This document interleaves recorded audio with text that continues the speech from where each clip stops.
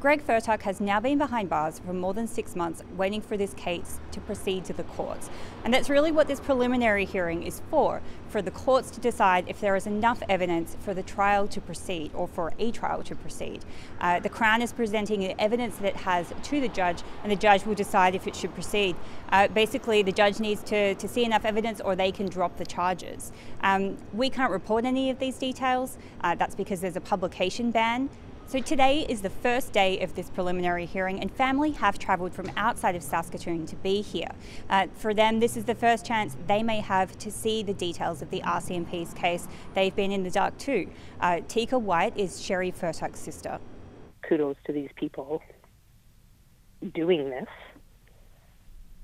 You know, like the time and effort that they put into an investigation like this for one person.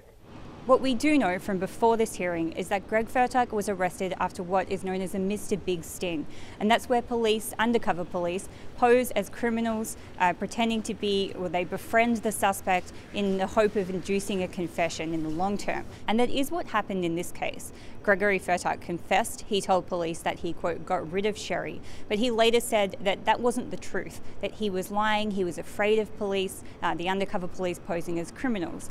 And Sheree's body has never been found, and that's part of what makes this case so interesting. It's quite unusual for the Crown to prosecute without having found a body.